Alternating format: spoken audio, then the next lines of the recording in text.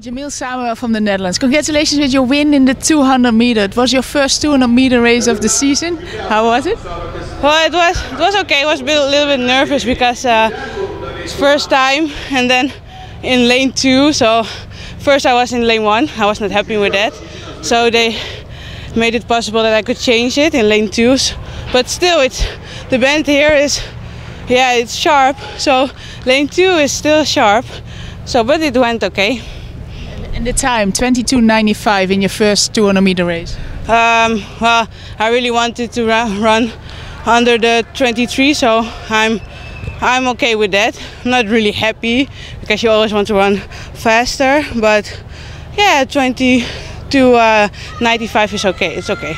You qualified already for the World Championships in the 100 meter. What do you need to run for the 200, or was this already qualification? No, I had to run 22:90, I think. So. But if I will run another race and hopefully in another lane, then I think that won't be so hard. How's the season for you going now? It's going fine. I didn't do so much races yet, but this is the first 200 meter, and I did 200 meters already. But yeah, it's going okay.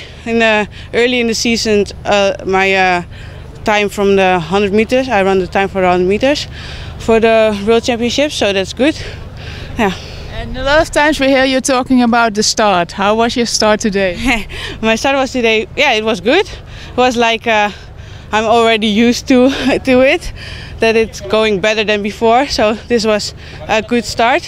Last week was a bad start, so I'm happy. Fanos, how are they doing? I hope we're not last anymore. We were last before my race, I think. So, but everybody is doing their best. So, and we are enjoying ourselves. So that's the most important thing. Thank you very much.